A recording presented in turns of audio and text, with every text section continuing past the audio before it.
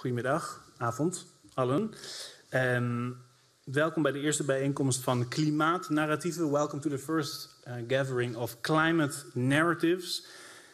Today entitled the Intergenerational Climate Crimes Act.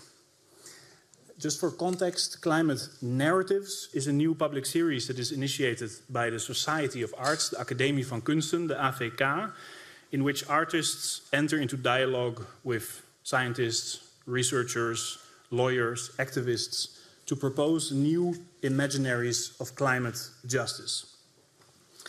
This first edition of Climate Narratives is co-organized and produced with Framer Framed, Platform for Contemporary Art, Visual Culture, Critical Theory and Practice in Amsterdam. And our gratitude specifically to Annelies ten Have, Hans Sitterop of the Academy of Arts, the AVK, and the Royal Netherlands Academy of Arts and Sciences, the KNAW, as well as to Ashley Maum, Dinara Vasilevskaya, Josine Pieterse, and all of fellow organizers of Framer Framed for all of their organizational efforts. My name is Jonas Staal. I'm an artist. I'm a propaganda researcher. For full transparency, I'm a board member of the Society of Arts, the AVK, but tonight I'm here first and foremost as co-founder and clerk of the Court for Intergenerational Climate Crimes, the CICC, that I initiated together with writer, academic, lawyer, and activist Radha de Souza. Tonight, de Souza and I propose to you a new climate narrative that resulted from the moment where our legal imaginary, through Radha's background and work as lawyer, and my artistic imaginary met. And we want to discuss how we are bringing this new climate narrative into practice. And we hoped to do that with the participation of Daphina Misiedjan, as well as Linda Steg. Daphina is stuck somewhere nearby Leiden due to a local train public infrastructure collapse.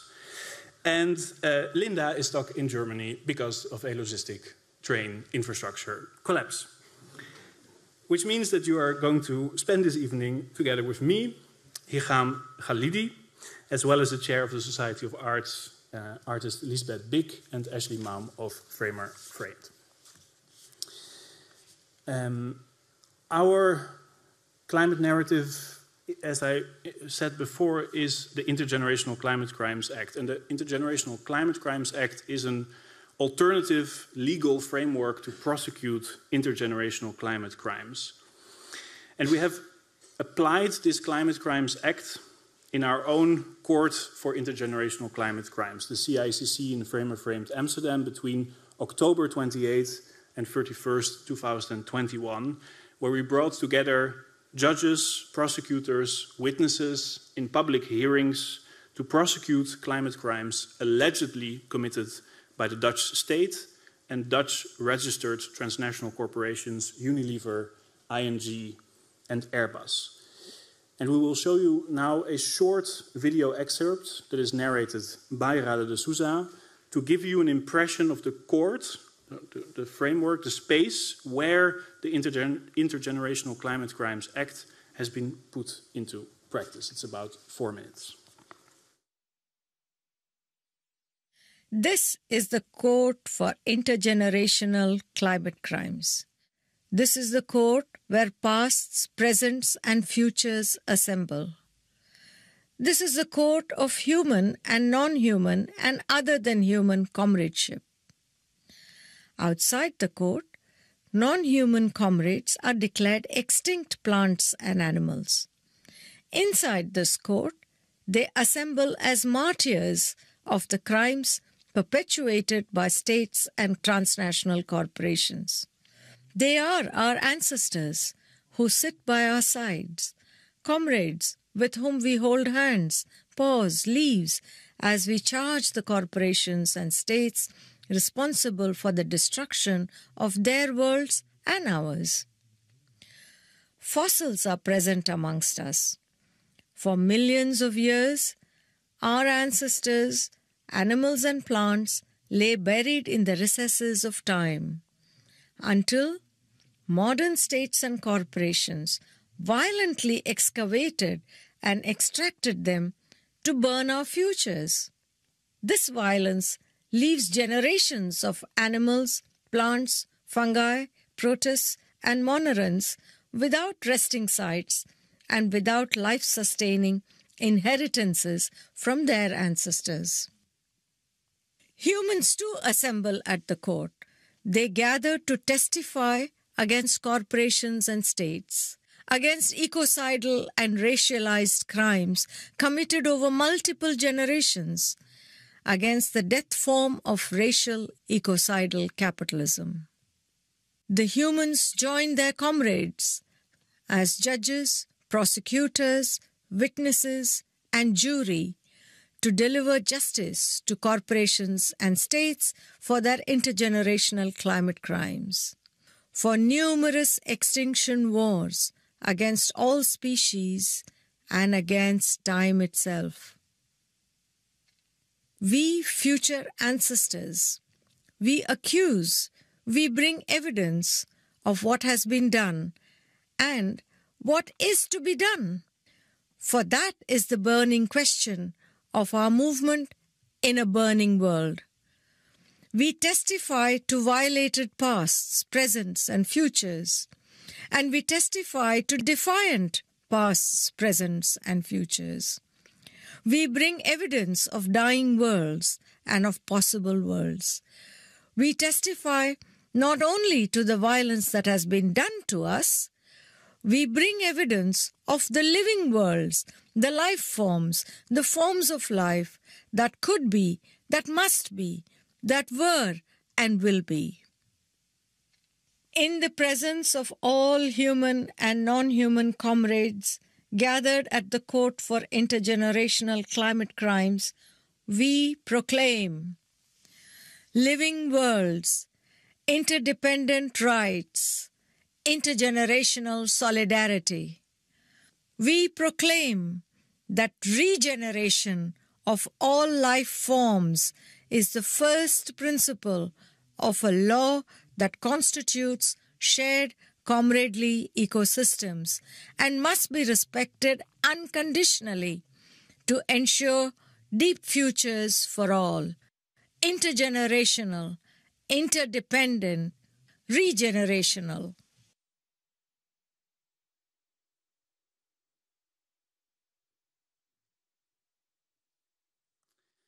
So, watching this video excerpt, you have already heard some key concepts from the Intergenerational Climate Crimes Act as we have applied them in this alternative climate court. The emphasis not on rights, but on interdependency, not on individual rights, but on shared ecosystems. The rejection of linear time in favor of equality between past, present, and future. It's centering on regeneration, the desire of life to live in this legal imaginary. And of course, the expanded notion of comradeship. Comradeship as a relation, as a political relation that doesn't exist just between humans, but across human, animal, plant, shared ecosystems. For further reading on that specific concept of comradeship, you've received this booklet, Comrades in Extinction, that also includes an extinction archive, extinct animals, extinct plants, that perished since the period of since the colonial period to the present. That makes a point. That emphasizes a point that Radha and me are trying to make through the court. That is that if we're thinking about the climate crisis, we cannot think of the climate crisis from the industrial period onwards. We have to think from the colonial period, as this is the first phase in which we started mass extinction of plants, of animals due to occupation and the theft of land and destruction of ecosystems. So if we're talking about the climate crisis, we are then talking about a crisis 500 years old.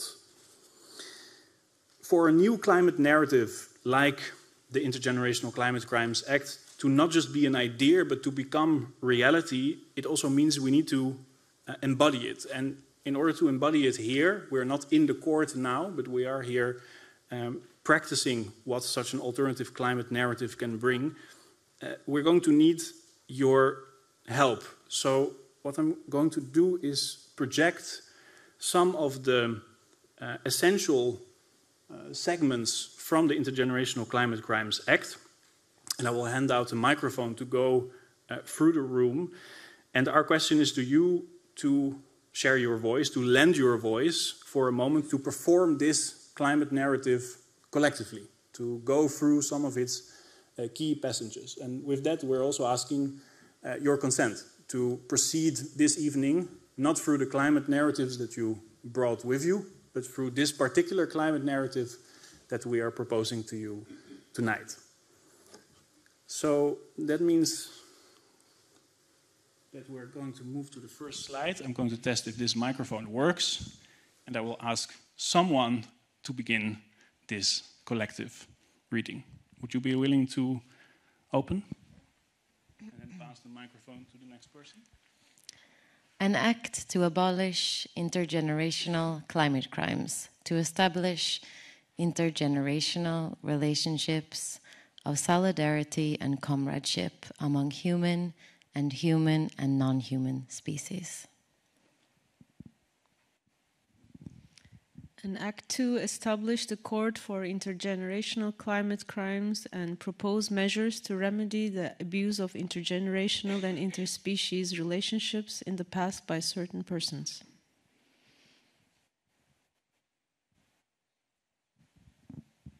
Be it enacted by the assembly of all those present in the name of the human and non-human ancestors, Mother Earth and the cosmos, and by the authority of those present in this assembly in their capacities as the ancestors of future generations.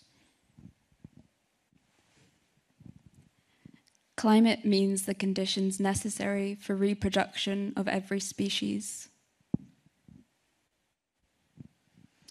Humans means a concept-dependent herd animal that requires pre-existing concepts to negotiate the world around them and has capacities to make judgments and to review, reassess, modify, alter, change, and repudiate individual and collective behavior in a manner that may or may not be in the interests of future generations of humans and or non-humans.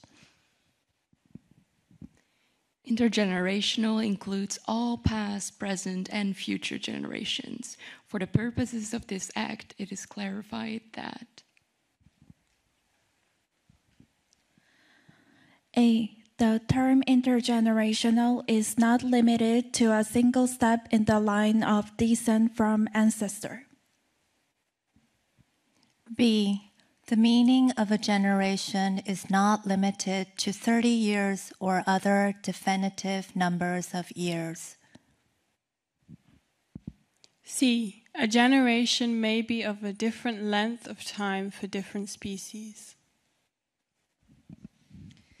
D. Intergenerational relationships include relationships between humans, between non-humans, and between humans and non-human species. Legal entities are legal artifacts established by a group of persons with authority to do so for the purposes of limiting their environmental, social, and legal liabilities and responsibilities arising from their activities.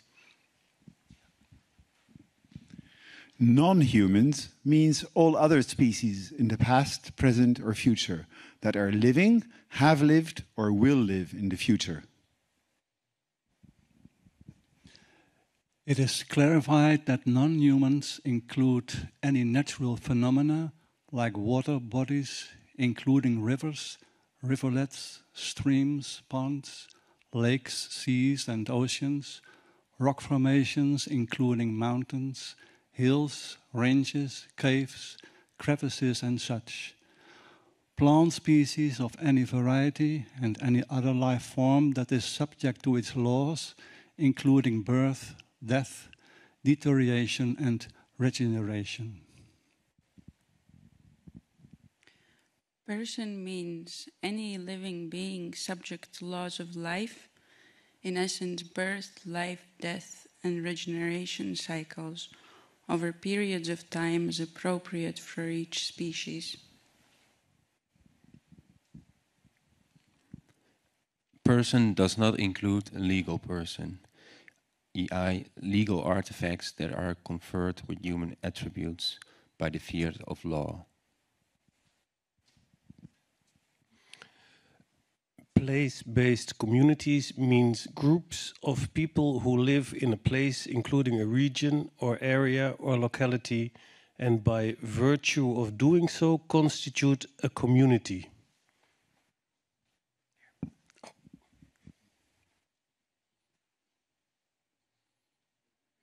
Could I ask you to continue?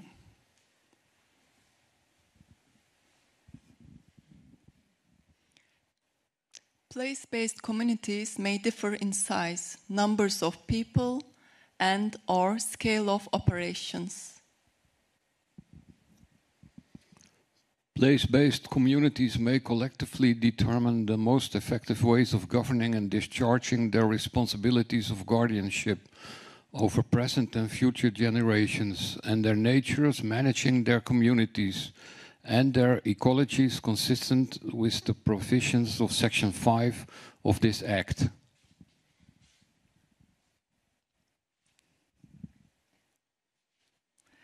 An intergenerational climate crime is committed when a group of persons acting as a single legal person engage in acts of commission and/or omission, or engaged in acts of commission and/or omission in the past that harm or harmed, destroy or destroyed, violate or violated, or otherwise adversely impact or impacted the conditions necessary for the reproduction of any species, including but not limited to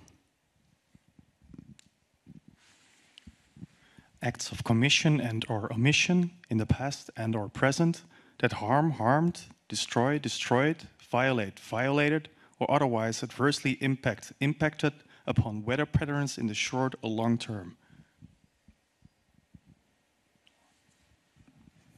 Acts of commission and/or omission in the past and/or present that harm or harmed, destroy, destroyed, violate, violated, or otherwise adversely impacted upon weather patterns in an area, as a result of which the survival of non-human species become or has become difficult or impossible.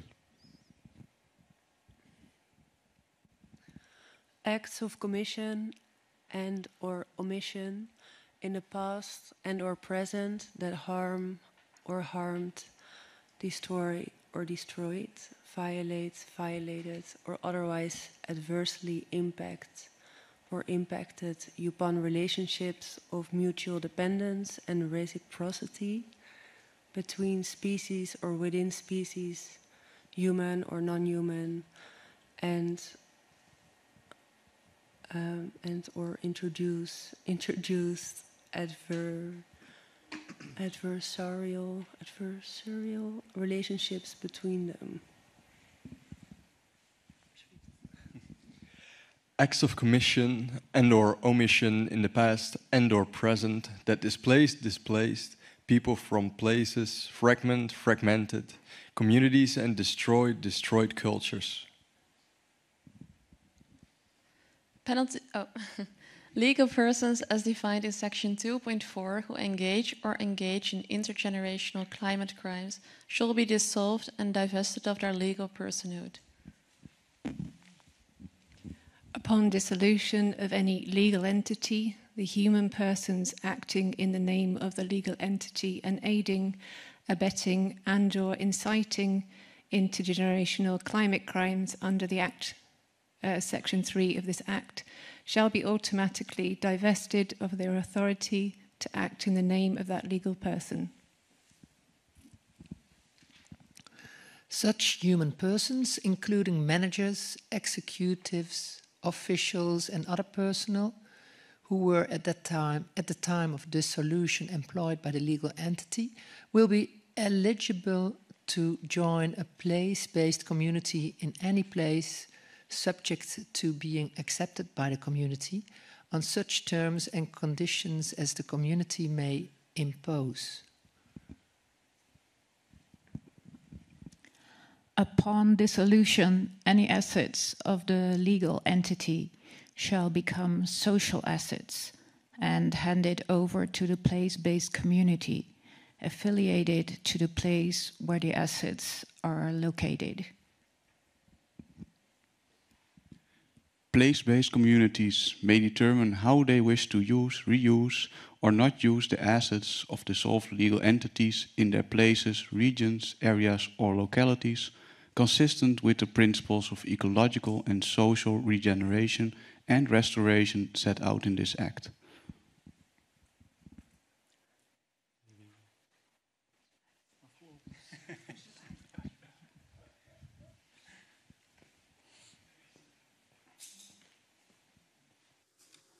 Thank you everyone so much for lending your voice in this collective reading and for collectively carrying the climate narrative that is central to this gathering tonight. Now we continue by presenting to you the first verdict based on the Intergenerational Climate Crimes Act that we have just read in the case Comrades, Past, Present and Future versus the State of the Netherlands that took place at the Court for Intergenerational Climate Crimes on October 28, 2021, overseen by judges Sharon H. Wen, Rasigan Maharaj, Nicolas Hiltjaard, and Radha de Souza. The full verdict you have also received upon entry, next to the Comrades in Extinction booklet. This particular case was brought to the Court for Intergenerational Climate Crimes by Bart-Jaap Verbeek of the Center for Research on Multinational Corporations, also known as SOMO, who complained that the State of the Netherlands has committed intergenerational crimes against humans and non-humans by developing bilateral trade agreements that were designed to help transnational corporations to expropriate and appropriate natures and cultures around the world. Bart-Jaap Verbeek argued how the Dutch state has established itself as a conduit state for transnational corporations and financial institutions.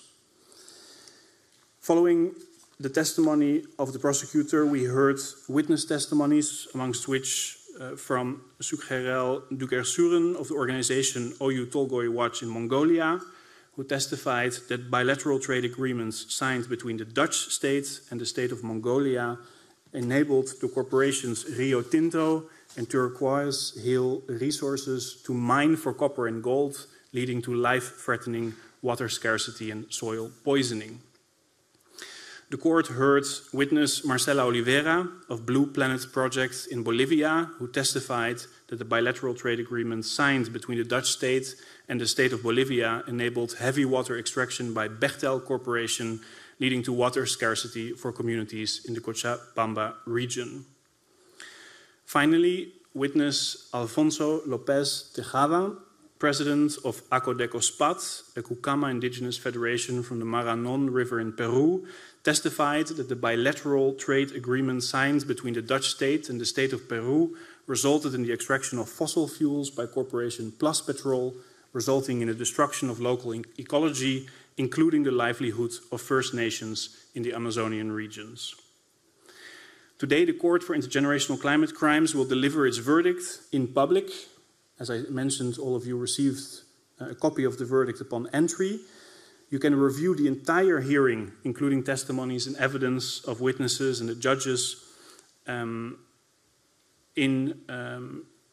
can review the entire hearing, Comrades Past, Present and Future versus the State of the Netherlands, as well as witness testimonies, evidence of witnesses, judge examination, and the Intergenerational Climate Crimes Act in full on the website of Framer, framed in the section Public Hearings, Court for Intergenerational Climate Crimes. To declare the verdict, I now pass on to writer, academic, lawyer, activist Radha de Souza, author of What's Wrong with Rights, author of the Intergenerational Climate Crimes Act, co-founder and chairing judge of the Court for Intergenerational Climate Crimes.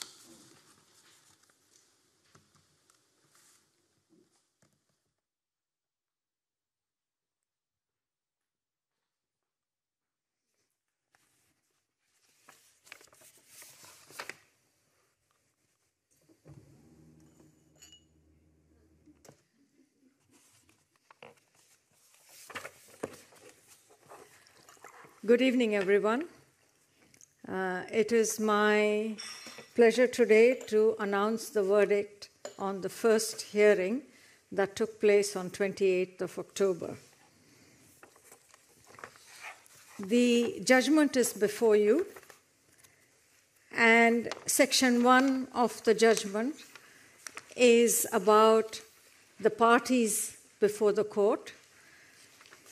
If you have been to a court and heard cases, you will know that case begins with who are the parties, and Section 1 discusses that. Section 2 is the charges that were brought before the court, and it has been summarized very briefly by Jonas Staal.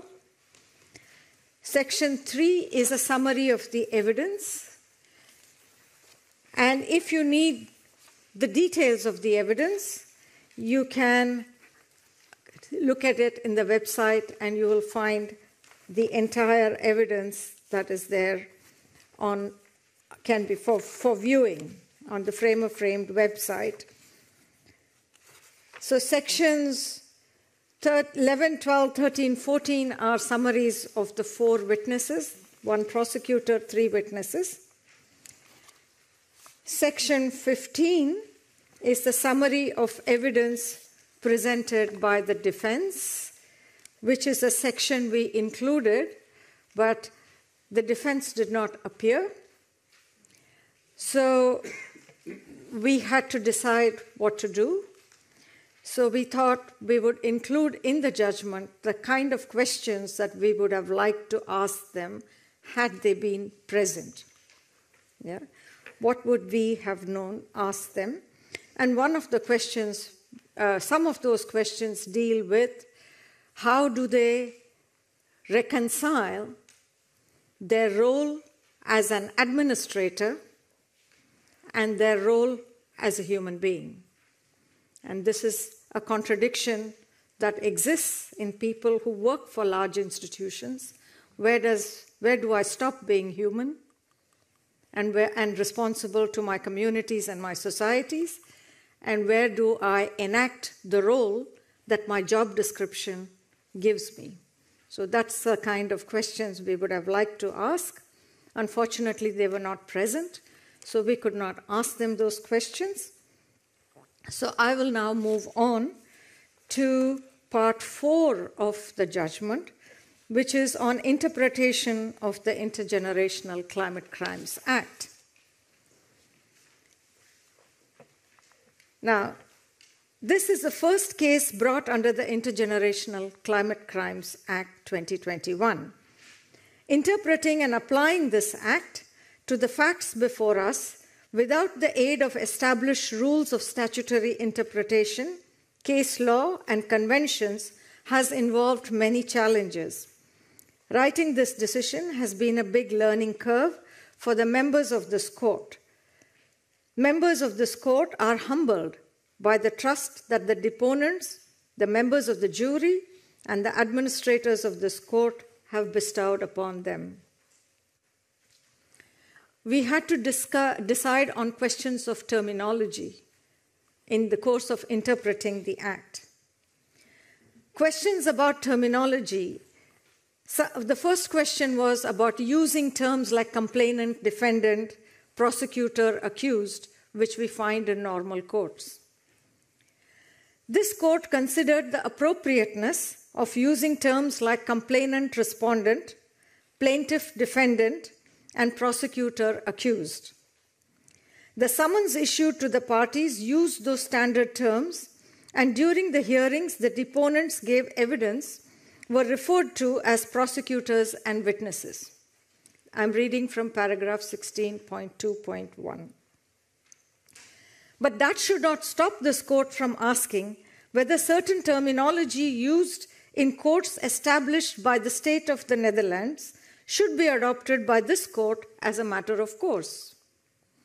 Are we going to follow the same term and language that the normal courts follow?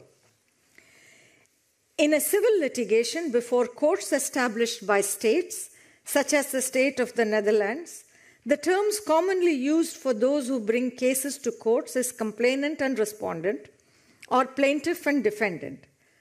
Complainants refers to those who complain to a court about breaches of entitlements, whether under statutes or contracts. And defendants, the person who refute those entitlements and contractual claims. The 4 persons who brought their cases to this court are not complaining about breaches of statutory entitlements or breaches of contract that are individual and personal to them. The terminology of prosecutor and accused is typically used in criminal offenses, which are broadly grouped into 2 classes of crimes: crimes against persons and crimes against property. The deponents in this case do not accuse anyone of bodily harm to themselves or offenses against their personal and or corporate properties. To be a complainant or a plaintiff, the litigant must first concede to the authority of the Dutch legal jurisdiction and the authority of the state to make laws. Those who have brought this case before us claim that states, like the state of the Netherlands, cannot be allowed to act as the final arbiters of certain matters concerning the futures of species and life on this planet. The question of whether or not the deponents are complainants, defendants, or prosecutor accused invites consideration of 2 further questions. First, what were the natural persons who brought their cases to this court seeking to do? Second, why did they come to this court and not any other court for justice? We address both questions in turn.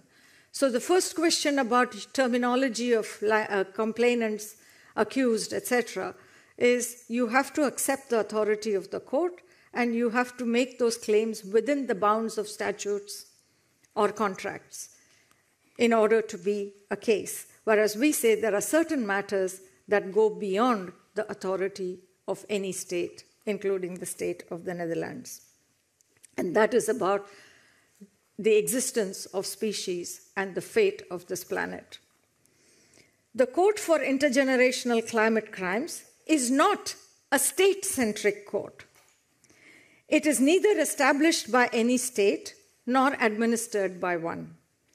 This is a court established by the comrades of the Netherlands, by which we mean those inhabitants of the Netherlands who seek intergenerational justice for all creation.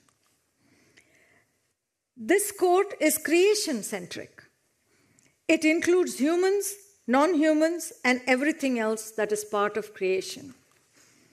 State-centered courts are established to enforce a regime of rights.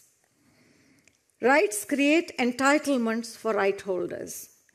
The state determines who is entitled to what and how much. For example, states decide which indigenous people are entitled to land and how much land, and who is entitled to disability benefit and how much. States establish courts to decide disputes about the entitlements that it has apportioned to different social groups under statutes or contracts. The idea of justice in state-centered courts is narrowed down to breaches of statutes or contracts affecting individuals or groups. The remit of a creation-centered court, such as this one, is cognitively wider. Creation-centered courts are established to recognize the life rhythms and life cycles of creation and to direct human species to organize their lives consistently with the principles of interdependency, intergenerationality, and regeneration of all creation. Creation does not apportion entitlements to this or that person or group, or to this or that resource or commodity or service. Each creation is endowed with its own properties, its own sensibilities, and its own purpose and its own rhythms of life and regeneration. The idea of justice in creation-centered courts such as this one is also cognitively wider. Justice in a court such as this one is intergenerational in the sense that everything in creation must be able to exist first and foremost and be able to reproduce the conditions of its existence for the present and future generations. A person bringing a case to a creation-centered court does so not for personal group benefits or to enforce a contract or statute, but they seek some truth about creation that has been lost or forgotten or deliberately discarded and or disrespected or abused. This is exactly what the persons who have knocked at the doors of this court have done. In different ways, from different places, they see that the majesty of creation is forgotten, deliberately discarded, disrespected, and abused. They see that the world's for all creatures, including human beings, destruction and devastation, including human beings, are encroached upon and enclosed by creeping death, destruction, and devastation, as stated clearly in the evidence of comrades Dugarsuran, Oliveira, Tejada, and Separa in paragraphs 11, 12, and 13.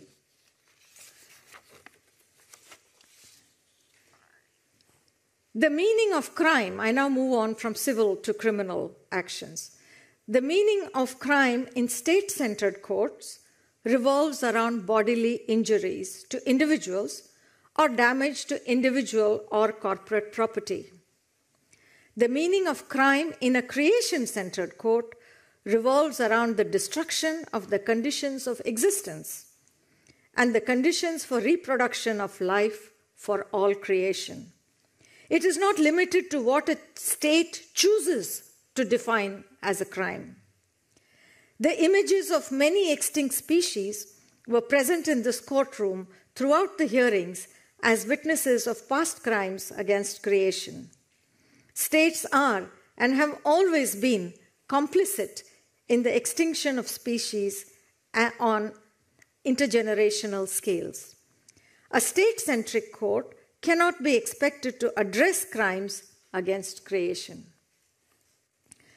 For the reasons discussed above, the court finds that those who have brought their cases to this court are truth seekers, not complainants, not accused, not respondents, but they are truth seekers and not complainants or prosecutors.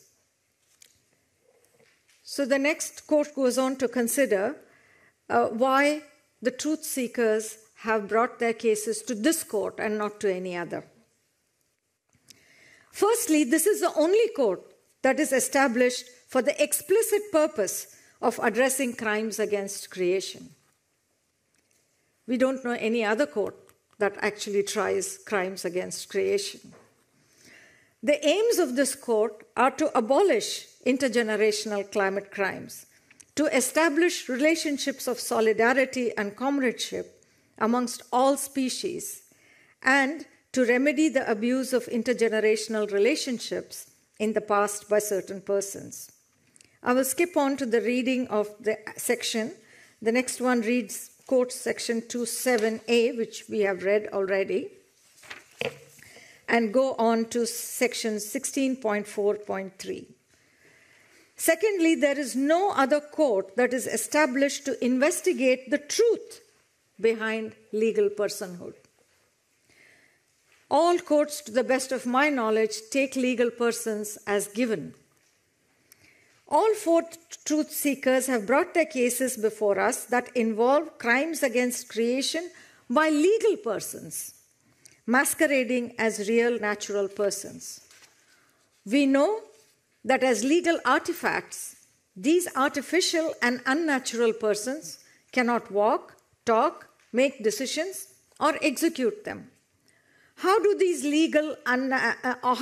artificial, unnatural legal persons behave or take responsibility or make decisions?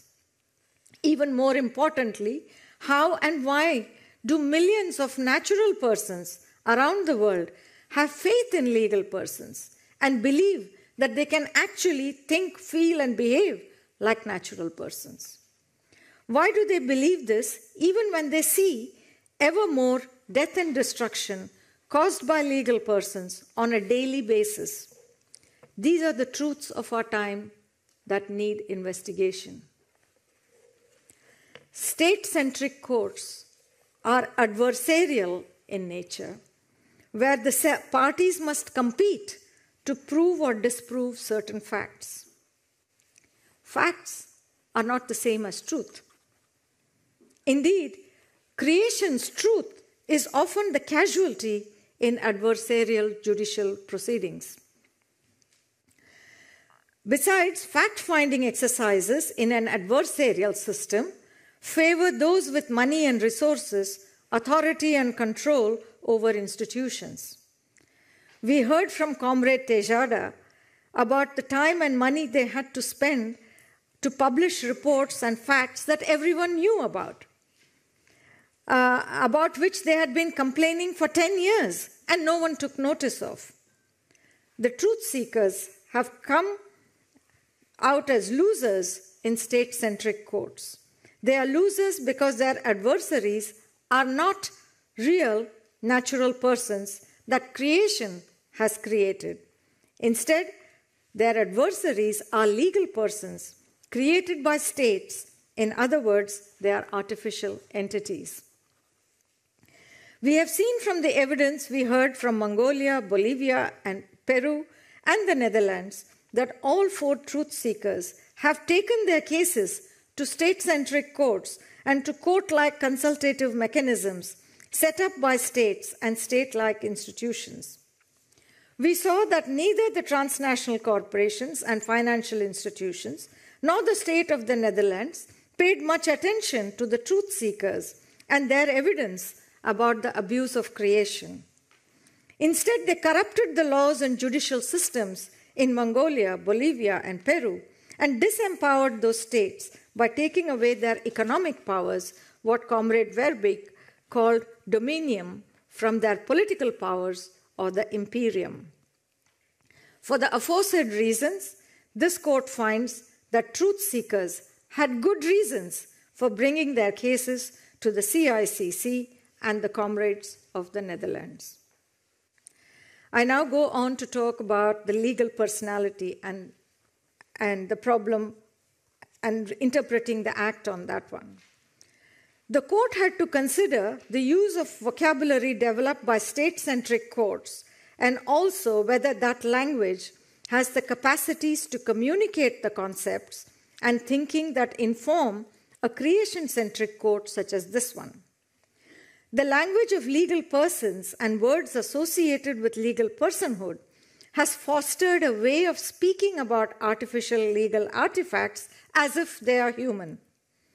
The truth seekers in this case spoke about what Rio Tinto, ADT, and Plus Petrol, and what the states of Netherlands, Mongolia, Bolivia, and Peru did or did not do.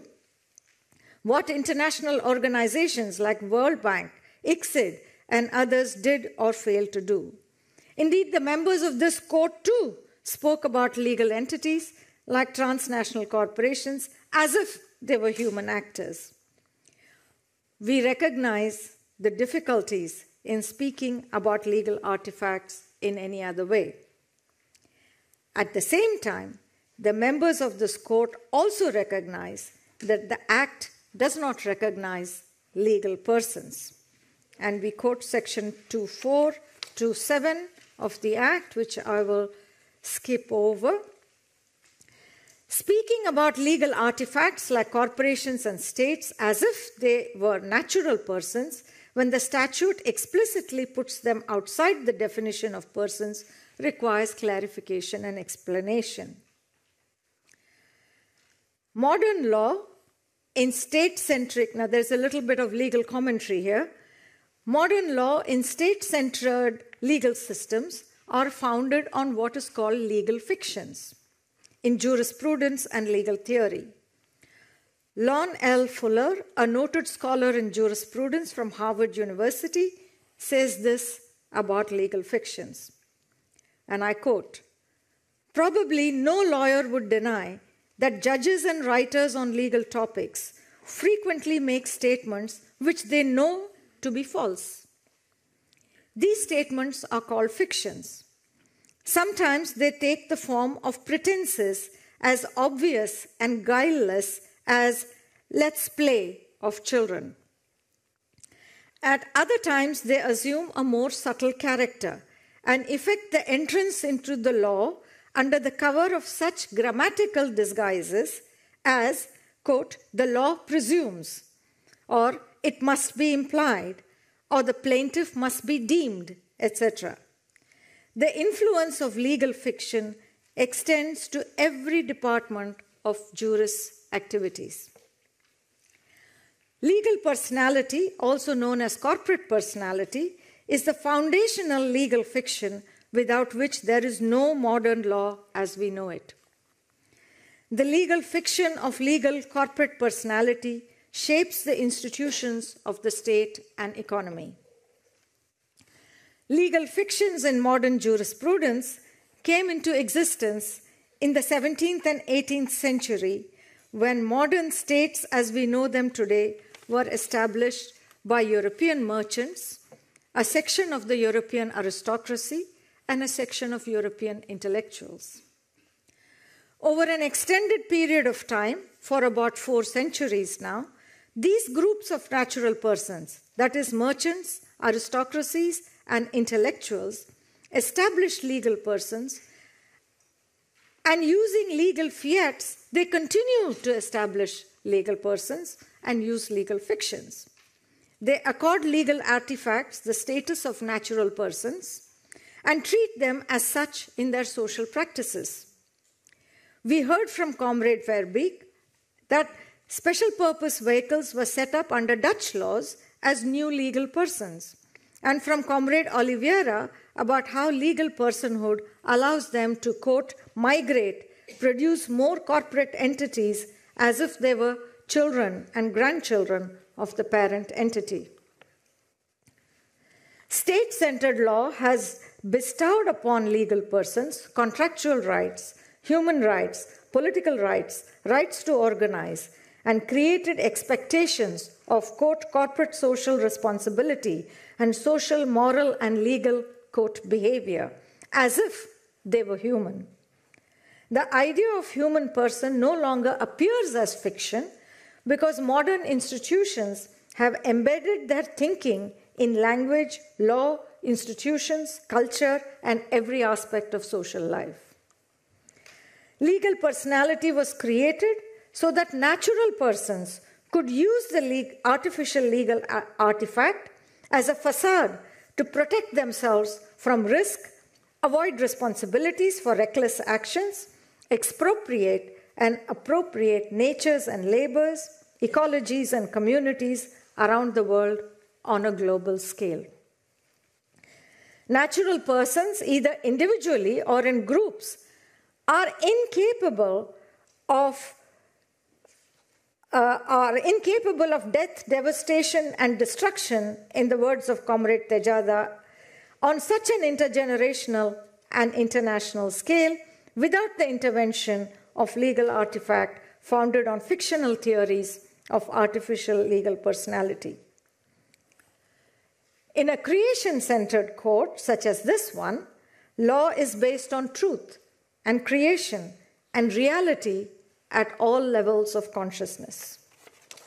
This court does not accept that fictional concepts can be a foundation for social orders that respects all creation.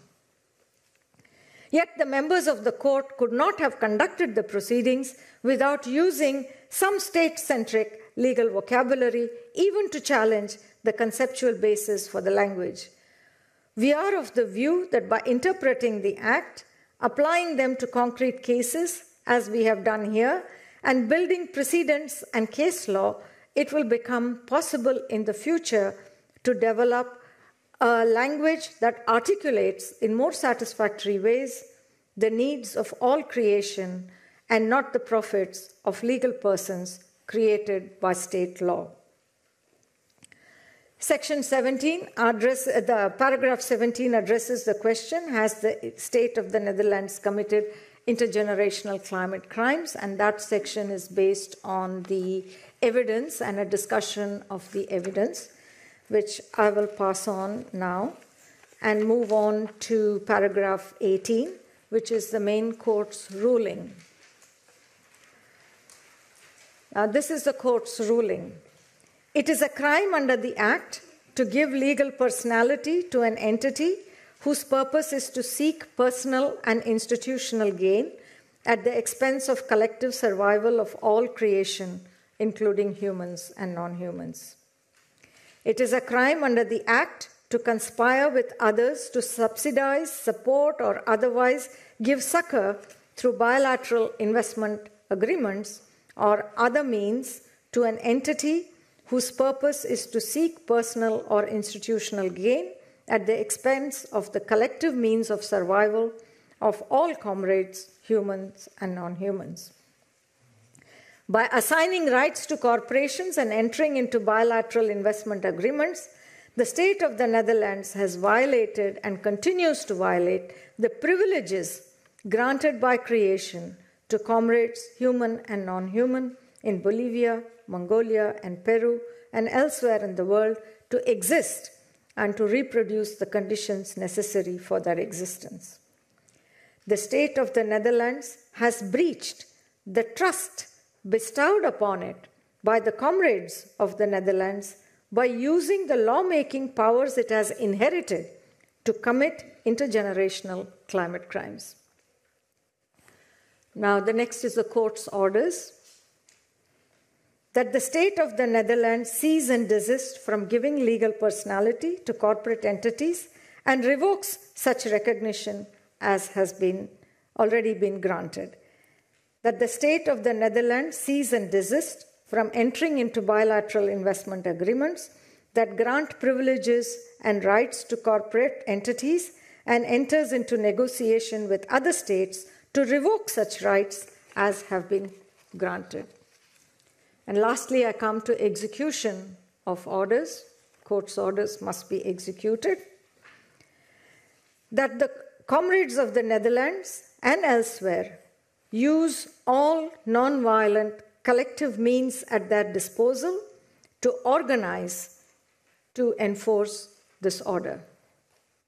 That comrades of the Netherlands and elsewhere use all non-violent collective means at their disposal to organize autonomous, self-reliant, place-based communities and develop short, medium, and long-term plans for the regeneration of ecologies and communities in their areas or regions and re-establish relationships of intergenerational solidarity with human and non-human species guided by the principles set out in Sections 6, 7, and 8 of the Act.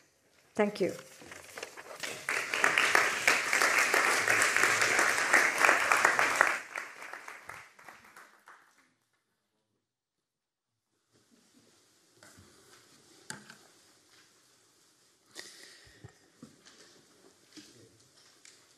In my role as clerk and co-founder of the Court for Intergenerational Climate Crimes, we hereby finish the formal declaration of the verdict, and we move on to a conversation about the Intergenerational Climate Crimes Act as a climate narrative, a conversation about the verdict that you have just heard, and this conversation with Radha de Souza and all of you will be chaired by Hicham Khalidi, a curator, I would say a multidisciplinary, interdisciplinary curator who has worked in Steg in Leuven, in Lafayette Anticipations in Paris, chief curator of the Marrakesh Biennial in 2014, amongst others. He is the director currently of the Jan van Eyck Academy in Maastricht. He was a public jury member at the Court for Intergenerational Climate Crimes in the case Comrades Past, Present and Future against Airbus. And he is himself the co-initiator of the Intergovernmental Panel on Art and Climate Change, so-called IPAC. Hicham, the floor is yours.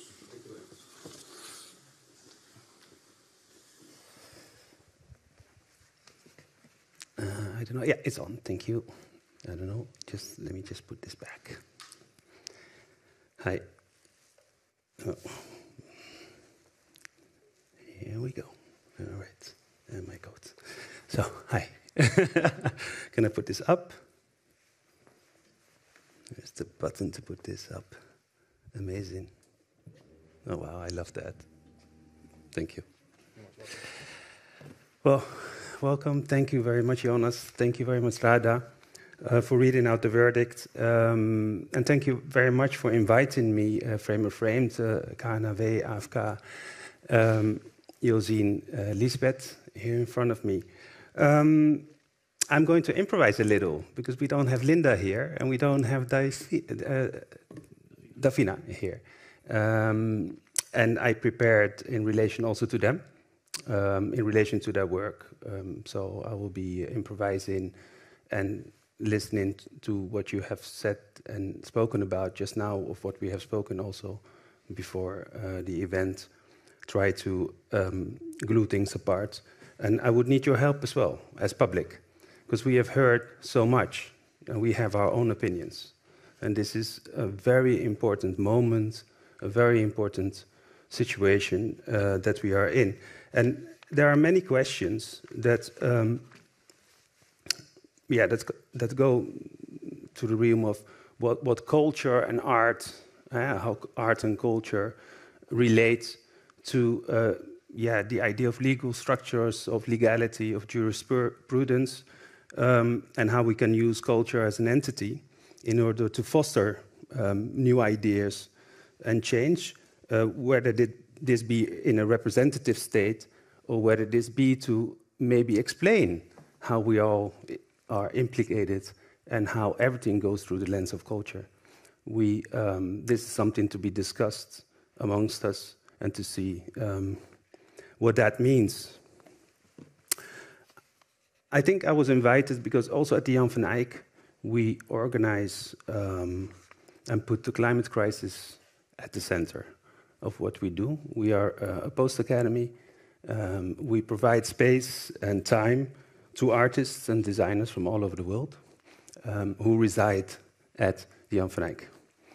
And given that these people come from all over, they bring with them a baggage that are related to conditions of life. They come, they reside, they live, they work, they eat together and with us. And with that, there is also an inherent positioning of what positions they start out with and how they come and how we host them.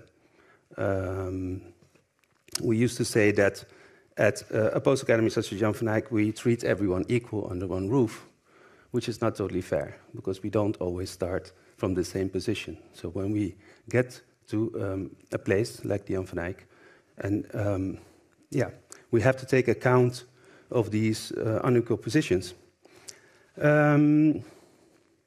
Most of all, when one thinks of what are the most important tendencies that could say something about what art practice and cultural practice would mean, we would say that the climate crisis or all subsequent crises that are stacking are of profound effect on what practice should be and can be.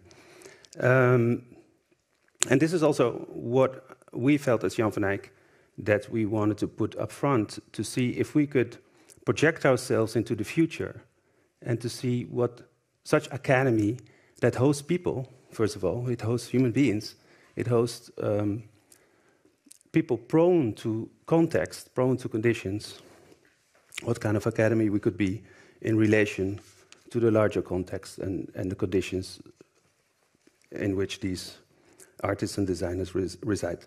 So in that context, we started out to the ERC Intensive, which is a yearly program. And the ERC Intensive tries to make that relation between art practice and the climate crisis in forms of assembly. And this is possibly why we connect there, because in the last year's ERC Intensive, we, thanks to the idea of Bruno Alves de Almeida, who is our curator, instigated the IPAC, which is the Intergovernmental Panel for Art and Climate Change, where we asked the question, can culture be part of the assessment, of the assessing of the IPCC, of the Intergovernmental Panel of Climate Change? So in that sense, how do we inscribe culture into the idea of assessment? In this way, it looks very much like the CICC, that we, like a party of the acronyms, as we called it, kind of the institutionalization of practice. What can art and culture mean in this? I think I am going to start with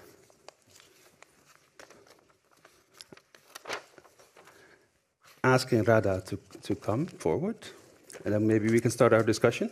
Mm-hmm. And then after the discussion with Radha, we will have, well, the discussion with Radha is also with the public, so we're trying to mix it. This is the idea. After that, we will have the opportunity as well that Lisbeth will speak 5 minutes. And you can also insert your questions in between if you like. Should I go there? Okay, if you want to be there, that's fine. Yeah. Okay. Just going to take a glass of water. Are you going to? Ah, thanks. We help each other. Thank you so much. Yep. Thank you. Well,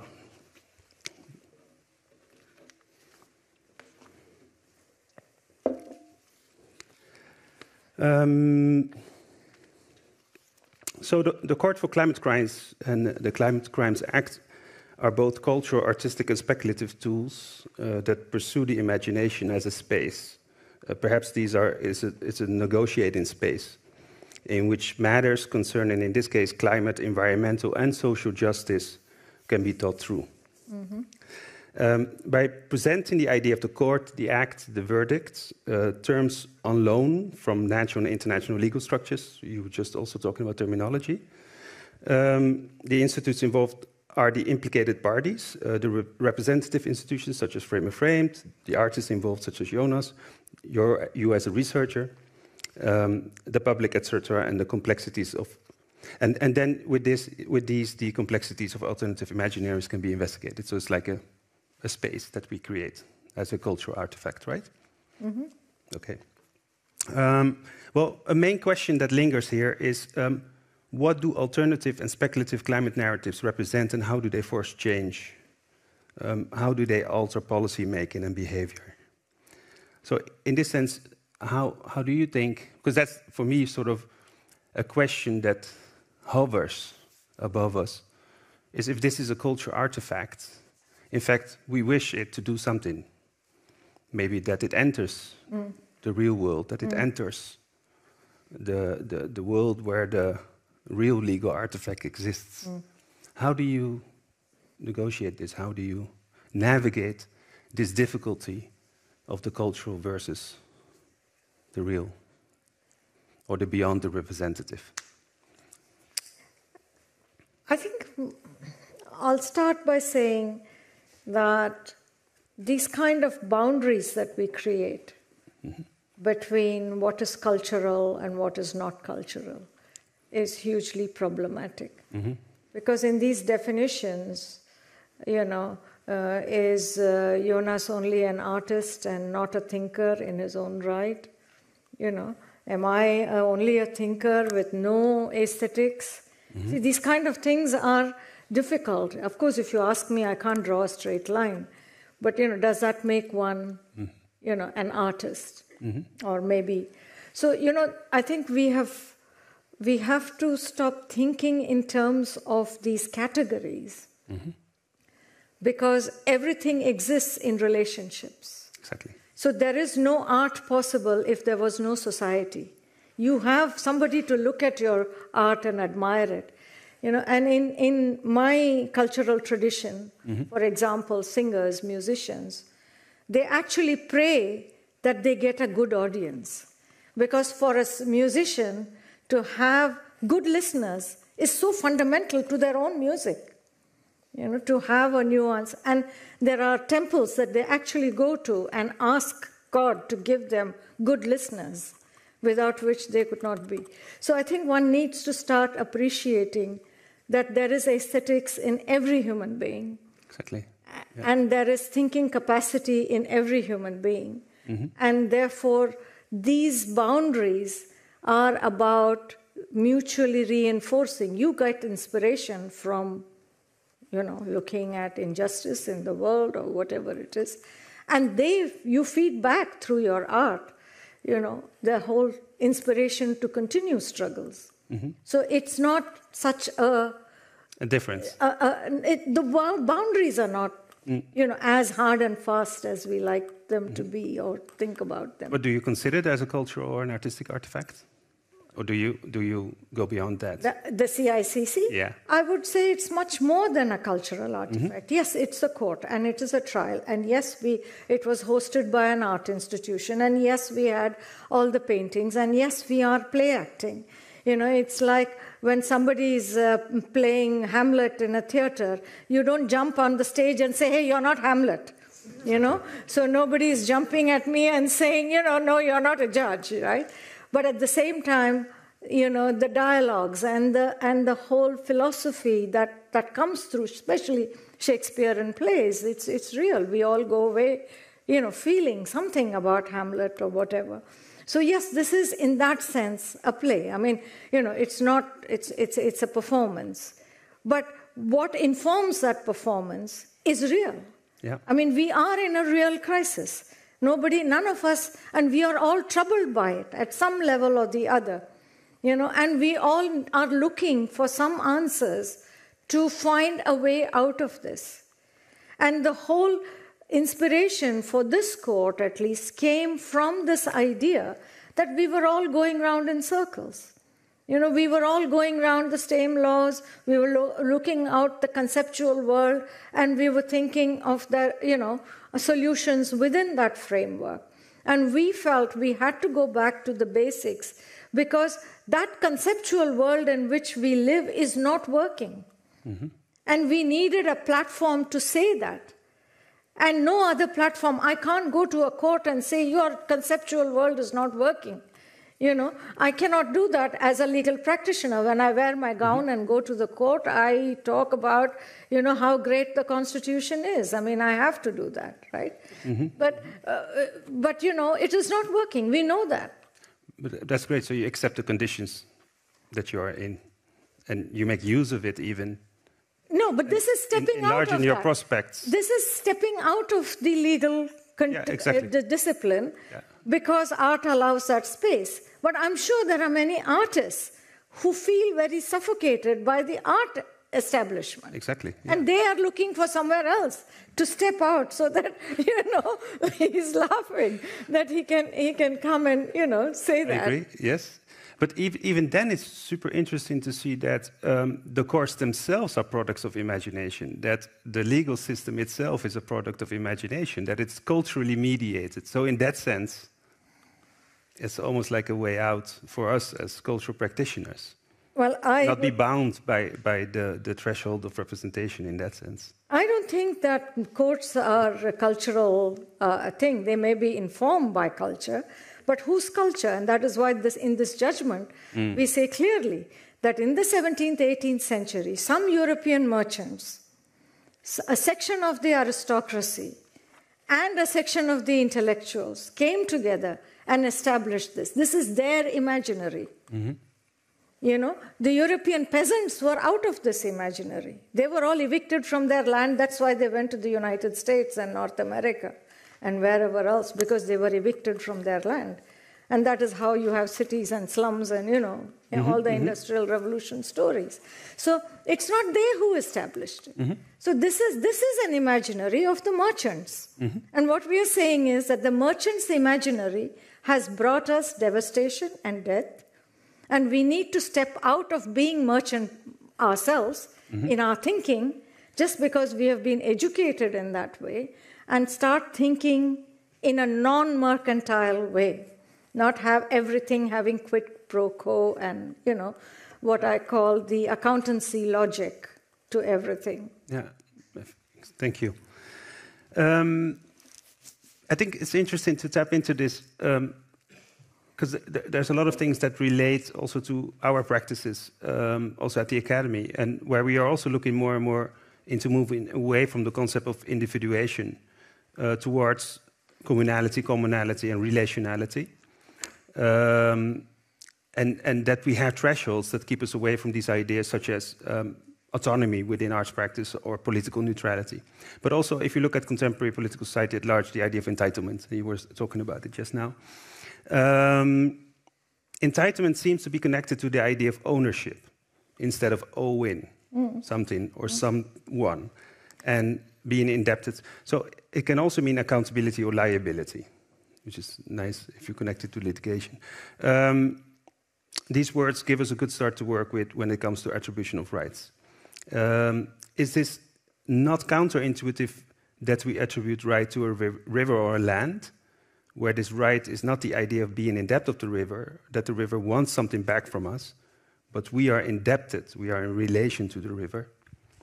We need to give back what we take. So the question here, is it in any way possible to find a way out in this legal framework that is not made for this? So the existing legal framework cannot account for what we are speaking about, the communal, beyond the individuation. Is there such a thing as communal rights, environmental rights, or communal indebtedness or environmental indebtedness? Yeah, I think you've touched on a very basic premise for the Court for Intergenerational Climate Crimes, which is on the very idea of rights. And the idea of rights is closely associated to contracts. Yeah? And as I said, for a merchant, contract is the single most important thing. There's nothing that is more important to a merchant than contract, because everything has to be, what you're buying, what you're selling, how much are you going to give me, when will you deliver. These are the kind of things that... And rights create a right bearer, so somebody who has something to give, and a person who can receive that, who's entitled to receive it. Yeah? And this is the language, the grammar, not the grammar of contracts. And rights are central to that. Without rights, there is no contract.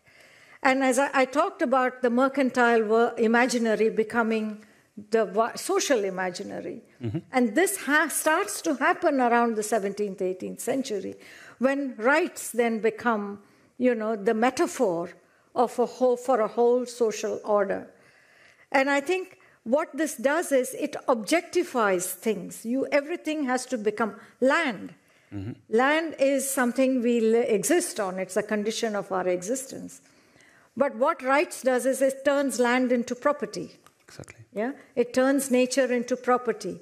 It turns human beings into labor force, which we then sell in the labor market. And we all the time worry, how is Brexit going to affect labor market? Not your problem, ours. But still, you get my point.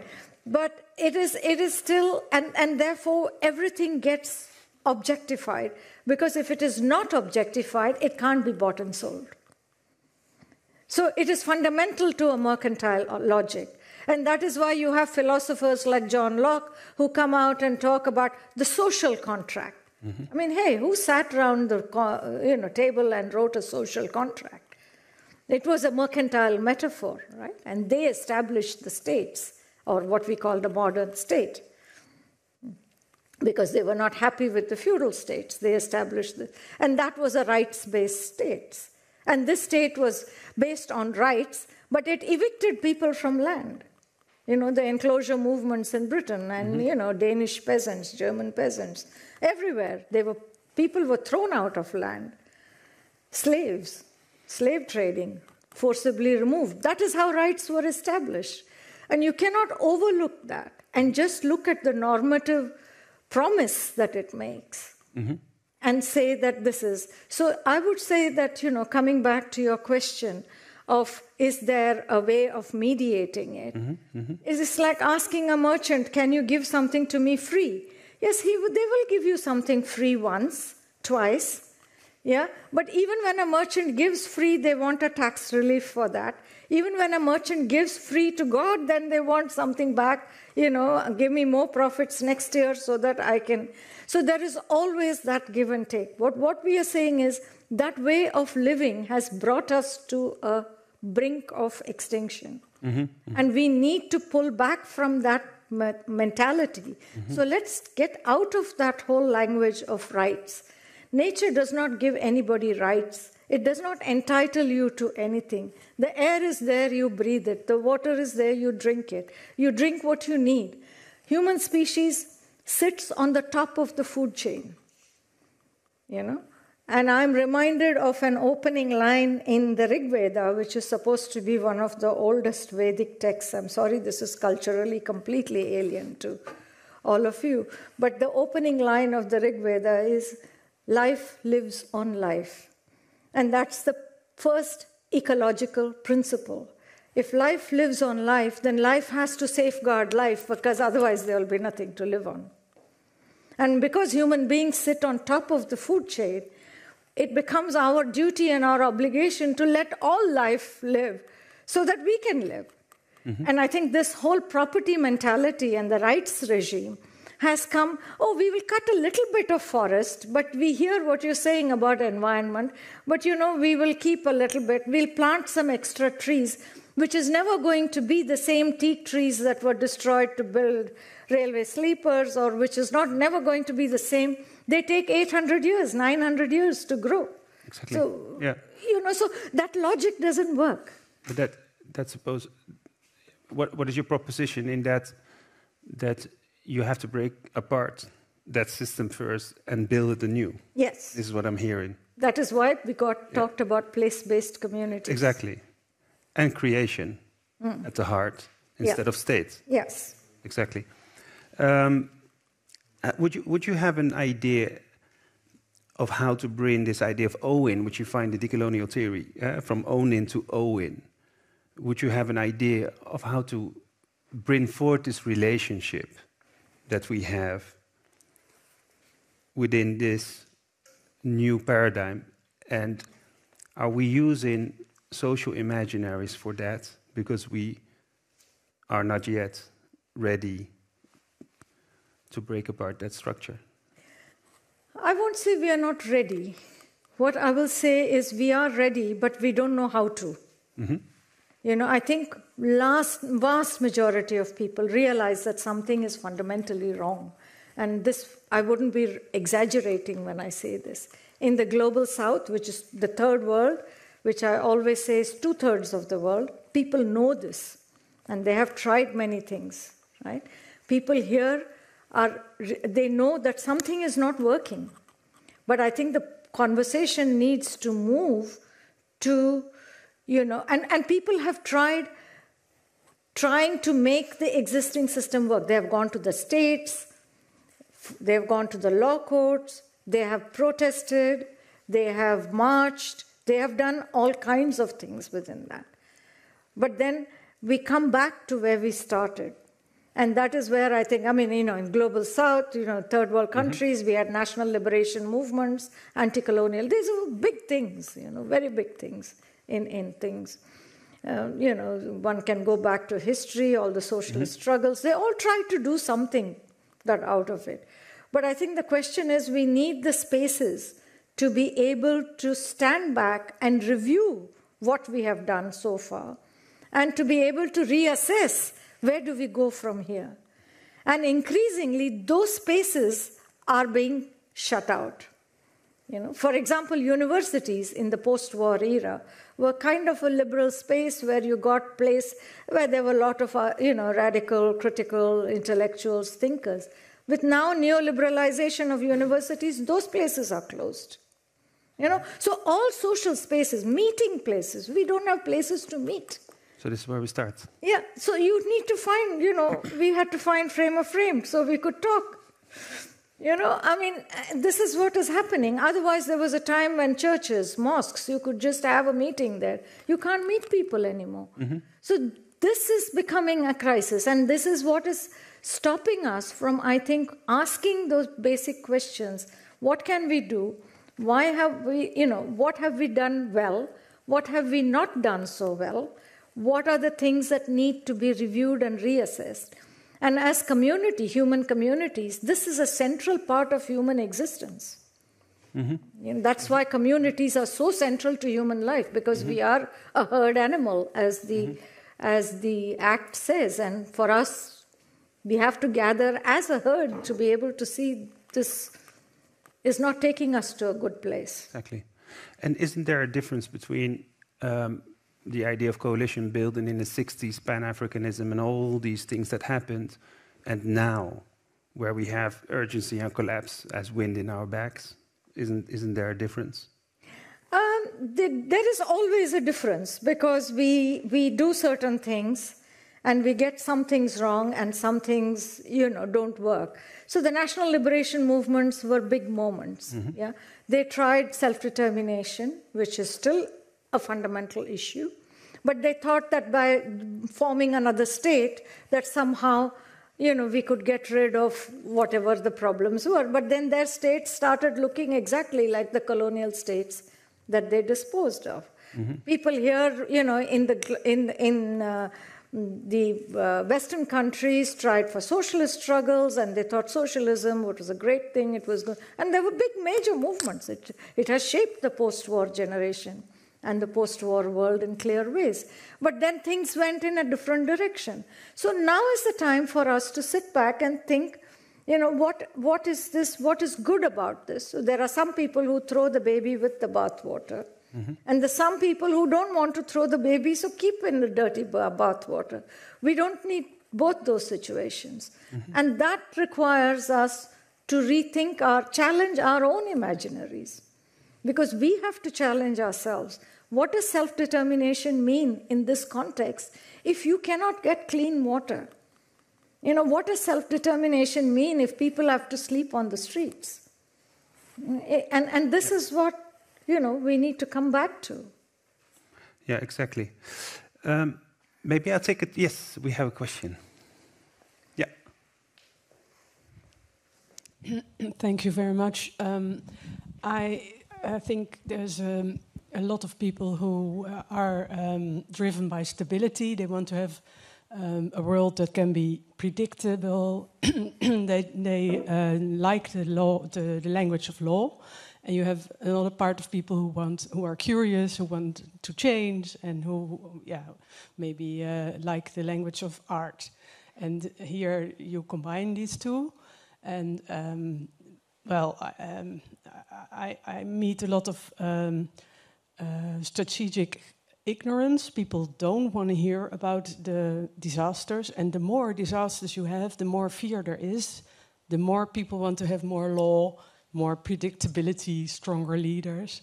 So in one way you address the language of law here. My question is, can the combination of art and law also inspire people to dare and be curious? Maybe it's a fuzzy question, but I hope you understand. Yeah. It's not a fuzzy question at all.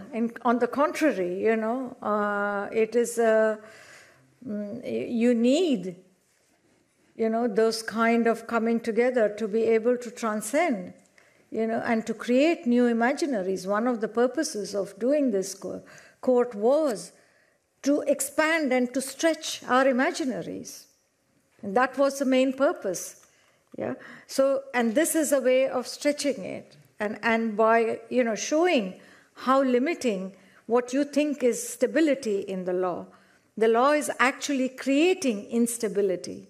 All the stock market rules that they are forming, they're totally, it is an established, the deregulation things, all the financial hedge funds, and they call it is we, the non-economists, the artists who think that law is stability. But if you talk to Bill Gates, for example, he's talking about creative destruction, as the whole, because that's what the markets are all about. This will of the market, it's the most unpredictable thing. Mm-hmm. But we are willing to believe that the law that establishes those hedge funds and those derivatives and all those kind of things, which plays with our pension funds, which plays with our children's school funding, we are willing to believe that that is stability. But, when we start saying that, this is not working, we think that, this art is disrupting. Art is not disrupting. Art is doing much less disruption than the hedge funds and the derivative, and Wall Street. But it is a matter of view. And what would you say to the Forum for Democracy people if they vote for that and they want to have the tribunal, for instance? We spoke about it. On one side, we have here the climate court, which is an imaginary, let's say, social imaginary. On the other side, we have the tribunal, which is the same, right? It seems to be a struggle or a culture clash or a war that is instigated where culture plays the part, the role. How would you? Are you referring to like people's tribunals, Russell Tribunal, and that? Well, I'm referring to right-wing views in which they feel that any attempt to subvert the existing system, the mercantile system, let's say, the neo-capitalist system, is in fact an injustice to them, right? You can flip the coin almost. And how do we account for all of us as a humanity with our different opinions and our different starting points and our difference? How do we do that? Because from our point of view, as cultural practitioners, this seems to be logical. I mean, look at the nitrogen debate right now. The VVD just, you want to ask a question? Just 1 second. The VVD just, in their party meeting, rejected one of the propositions, for nitrogen. For sorry. For the reduction of nitrogen in this country, because we produce a lot of nitrogen, because of the state of our agriculture. It was rejected by the liberals, 51 to 49. This is huge, in fact. So I think the question of stability, and this is the same, that if we were to address the issues that we have, we need to do that communally, all of us. Yes. How do we address the different opinions and the different... Well, obviously we need to do it collectively. Nothing is possible, and this is where we are collective beings. We are, and that is where the question of intellectual exchanges, questions of arguments. Exactly. The first thing I would say is don't be afraid of an argument. Because it is good that we have multiple views and things. It is good that we are able to sit around and we are able to come, because ideas only grow. Knowledge is a social creation, and it only grows when we interact with each other, when we talk to each other, when we challenge each other. And that is how it develops and grows. And we should not suffocate it, we should let it grow. Mm-hmm. The key thing is to always identify what are your basic values. Yeah. In this court, we have said that the basic values are, first, we should be able to exist, and we should allow everything to exist.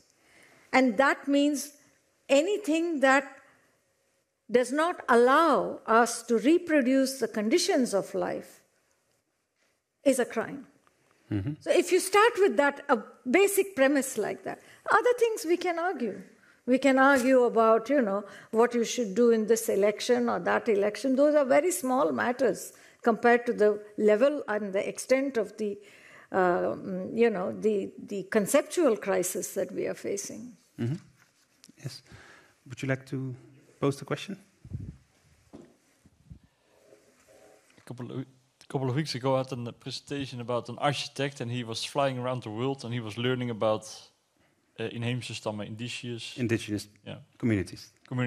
What will happen if we bring the people to this kind of place in the rich part of the world when they come to The Hague, and we put them on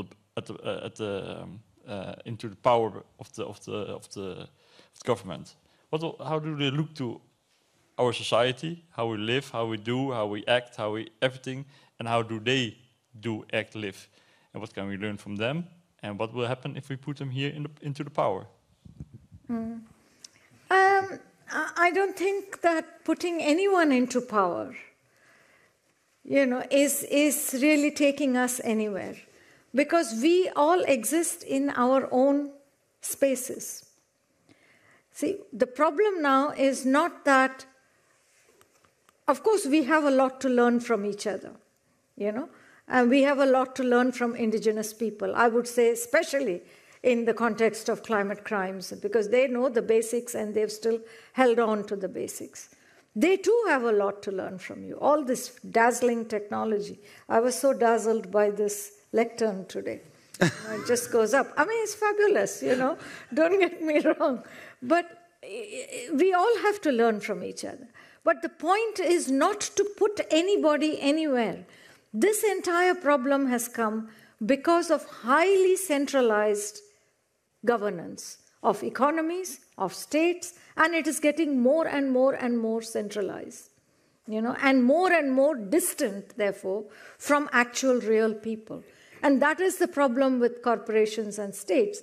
Because they exist, and as we said in the judgment, that this level of ecological destruction could not happen if there were not centralized institutions like corporations and states.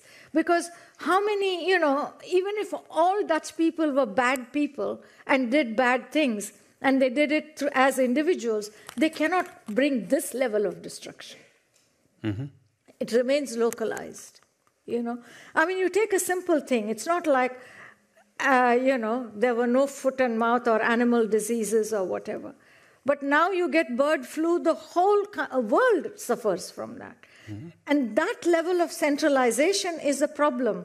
And the problem is therefore not to put anyone anywhere, on the contrary, to descale these institutions so that local people have greater control over their lives and over their ecologies and over their communities. And it is this scaling down that we need to, not scaling up, by bringing an indigenous person and putting them into those institutions.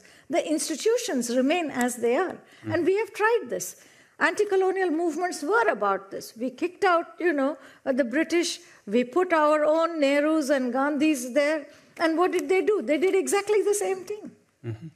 So it's not about putting people there. It is about looking at the institutions and seeing how can we build institutions that remain close to real people and real natural world, whatever is that. That is the challenge. So I have a thing about, keeping the institutions as they are and just changing the faces at the top. Mm-hmm. Hicham, I think there's... If I've understood your question correctly. We have a chance to do a small round of questions. Okay. To slowly, we will have to move That's fine. towards closing. Yes, well, thank you very much for your wonderful presentation again. I wanted to ask you a question about the legal person issue, because it's clearly also from your court order 19.1 that it seems to imply that all the legal persons should be disbanded. So I wanted to know, is that your position, that like the whole concept of legal person itself should be done away with? And the second question I have is about the community, because like the legal person, it involves like a kind of a collective with supposed will, your place-based community. So I was wondering if, like, so my first question being, should we like disband all these legal persons? Second question is, does the community somehow replace the legal person in a sense of a kind of a basic legal unity? Yeah. Good. Very basic questions. Thank you for those questions. As far as the legal personhood is concerned, I think one must recognize, I mean, historically, if anybody is going to tell, I mean, I'm always, fearful of talking about some of these things, because then we have to get into the entire European history, you can say. Before modernity, there were legal persons. Churches were legal persons, universities were legal persons, your guilds were legal persons, so why not this kind of thing, etc. But there is a marked shift with modernity, and that is why I keep coming back to it. Is not, but modernity creates legal persons on the basis of fiction. The old legal person, I don't know if we can bring it back again. I don't think we can bring back the Catholic Church to what it was before, or those medieval universities, because that was another time and another thing. So, but modern legal persons, which include states, which includes corporations, they are based on fiction. And anything that is, if you have a social order that is based on fictions, it cannot deliver you the truth. And the truth of our situation today, in our historical conjuncture, is that we are heading to a disaster. An ecological disaster, a nuclear disaster, everything is staring. An economic disaster, you don't know what Wall Street will do next. And you can be left without your pension after working 50 years of your life. This is the disaster that stares at us. So this is because our social order is based on a fiction. And what we are saying is, let's move away from this fictional social order. And so therefore the answer is yes, all legal persons are problematic. Yeah? Modern legal persons, without going into the ancient ones. Now, to your next question on place-based communities. Yeah? I think place-based communities, because place is where the bonding between nature and people takes place. You live in a place, you are familiar with your river. Your river is not the same as mine. My river runs only for 3 months in a year, it rains. 3 months in a year, it's dry. Because I come from arid, your river runs all through the year. You get rain all through the year. We get rain 3 months in a year, and we live on that for 12 months in a year. So your river is different from mine. Your mountains are different. We don't have snow in our mountains. You have snow in your mountains. So I don't want to stretch the analogy. But that is the relationship that you need to form with your nature and your environment, and ask how you can put your labor, whether they are black people, white people, brown people living, that is inconsequential, because they too will have to form bonds with that, whatever the nature environment that you're living in. And therefore, I say, place has to come back to central focus if you want to shift away from, this. Otherwise, you are, building. And the whole logic of these institutions, whether they are corporations or states, is to deplace ourselves, to evict people from land and then put them into institutions, to take away your land and then to say, oh, now we can give you a job in a factory. This is the process of displacement and emplacement. And this has gone on for a long time. And that is why there is constant instability. And that is why I think bringing back place-based community, of course, it's a very elementary concept here. I mean, at the end of the day, this is an art project. But hopefully it triggers something imaginative. Would it have a legal unity? Would it be like a legal entity? I don't think you would need legal entity. If you know everybody who's living in your neighborhood, you don't need a legal entity, or you may form rules, but that will be a negotiated rule, and we don't know what shape and form that will take. Yeah. For example, in Asia, across Asia, yeah, in the pre-colonial times, we had what were called the village economies, yeah, and villages were the basic social unit.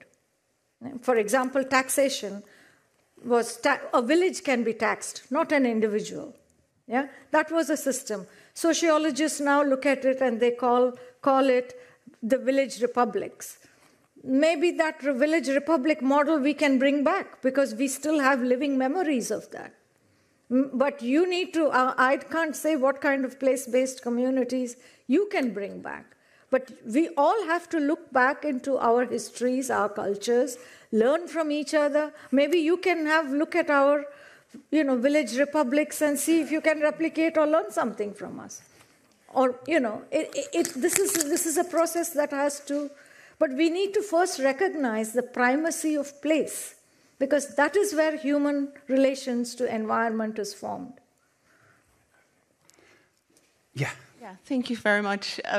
I really enjoyed the evening so far, and I have great admiration for Jonas, Staal, and your very bold piece of art. I'm a lawyer myself, so I take this very serious as a legal proposal. So I would also like you, I actually have like 10, I think 30 questions, but I will limit myself. So the Intergenerational Climate Crimes Court is based on a non-linear concept of time. But I'm very much wondering about the remedies. So the remedy is to dissolve legal persons. And I would think that that is a forward-looking remedy, or it applies from now on. So I'm wondering, is there space for mourning also about those species that have gone extinct? Because I think that is also very much one of the inspirations of your project. And if I take seriously what this court would do, I think the charges would apply to almost every multinational corporation, perhaps to every state. So it would dissolve all those entities, which would in effect mean that we totally disrupt the existing social order. I think that might probably also be the reason that you chose this word comrade, which has this communist revolution kind of association. So, and then this brings me to my final question. So if that is the ultimate goal, and I think that is the consequence of this court, why was there not in the order of the court the dissolution of the state? Because the state is, of course, also a legal person, at least according to Dutch law. Yeah. Okay, that's really a very good question, because we did have to consider this. I mean, the judges did consider, on the question, because we do define the state as a legal personality, and we do define the modern state in a certain way, and so on. But at the same time, the state's powers are inherited from its history. The state is not really, it's a historical inheritance, and it has powers to do certain things. But what we are saying is that it has abused the powers that it has inherited from history to then support and create these legal persons and so on. And therefore, the question of, it's a difficult one, and I will concede that question straight away, because the core driving energy for this place-based community is self-determination. Mm-hmm. Yeah? Self-determination, we decide what we want our destinies to be. And if that is the determination, then it is possible that the state as an institution will transform. Possible. Not necessary. It is possible that it will be so totally aligned that it becomes like a super fascist state, because if people rise up, then there is going to be a response. Yeah, police powers, military powers, all those. And if that happens, people may be forced to reconstitute or rethink or reimagine these kind of institutional structures. We don't know. And so all I can say at this point is we need to be open to new institutions evolving from our struggles. Whether that will be, and maybe in some states, because the socialist revolutions were about states, right? They thought, get rid of all these capitalist blocks, and then we get hold of the state, and then the state will start serving the people. But that didn't happen. But the idea is still there, that, somehow you get rid of these people and we can have a better society. And of course, the environment was not there, and women were kind of marginally there, a little bit, not so much. But, that was the kind of world we're coming from. So the state is an interesting institution in that sense. The merchants usurped the old state, the feudal state that existed. And it was the merchants who transformed that whole feudal state by giving shares to the kings, by, various other means. And I won't go into the history of how corporate power, East India Company or Dutch East India Company, all those things changed the character of the state. So that means that can we also change the character of the state? We cannot say that definitively. It may change, it may not change. But rest assured that if we say that corporate personality is abolished, this state is going to be finished anyway. Mm-hmm. Because the power of the state as it exists today comes from those corporations. I mean, look at the American election money funding lobbying. The kind of... Now, where would they be if they just had to fight as, honest individuals instead of getting all this corporate money from and the corporate lobbying that goes on? I mean, but we need to also then be willing to accept that the state as it exists today is totally corrupted as an institution, because it is set up with lobbyists and PR and, all those and revolving doors which go, individuals who go from, the state to the corporation, come back to the state. They're there, they establish the institutions. And we have dealt with some of that in the evidence here. Yeah. So, what do you think in relation to this dissolvement? Oh, I think it's terrifying. Yeah. I think it's terrifying. Okay. So I think there's a lot of... The self-determination is, of course, also one of the core goals of a democracy. And so I studied how court decisions change society.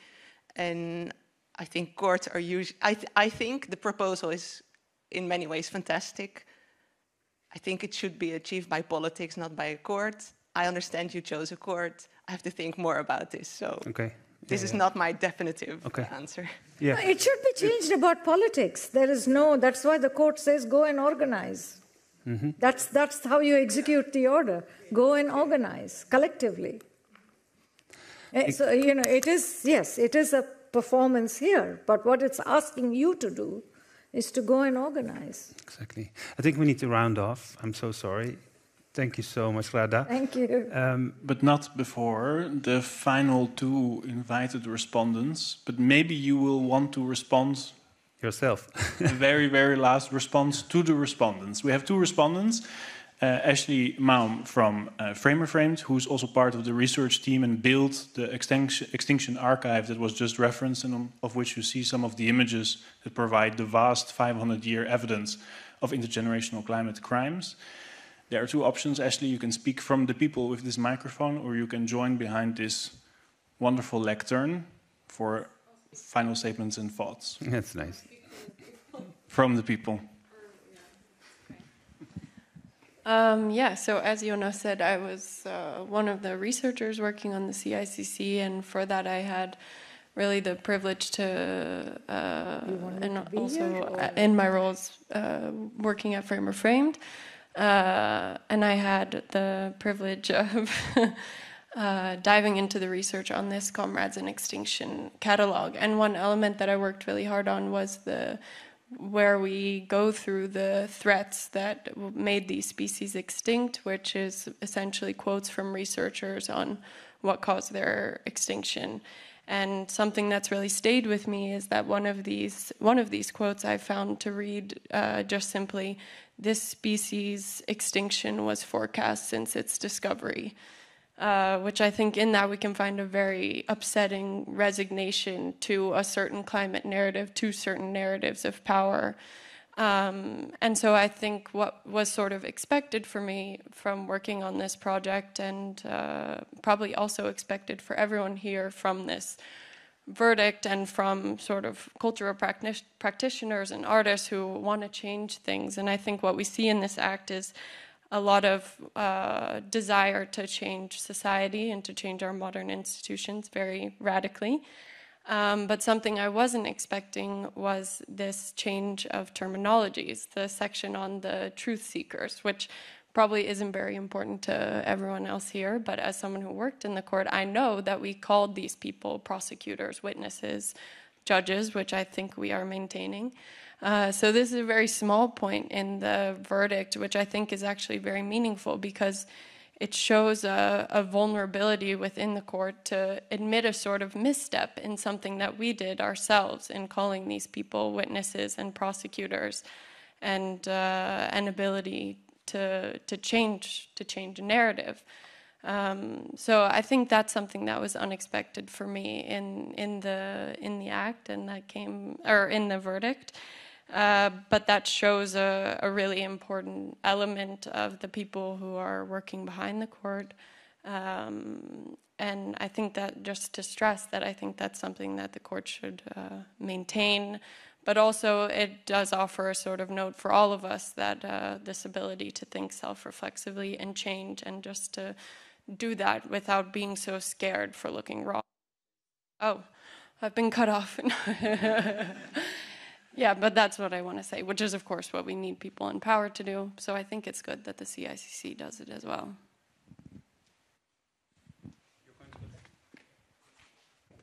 Thank you. Elisabeth Beek is the second respondent, artist, part of the duo Big Van der Pol, but also the chair of the Academy of Arts, Society of Arts, apologies, AVK, Academie van Kunsten, and thus legally obliged to stand behind this specific lectern in providing her response. Okay, thank you, Jonas. Dear Radha, Hicham, Jonas, Ashley, and dear public, this is by no means a conclusion. I think what we are doing here is planting seeds, and I feel actually very humbled by so much eloquence, Radha, and also by the questions from the public.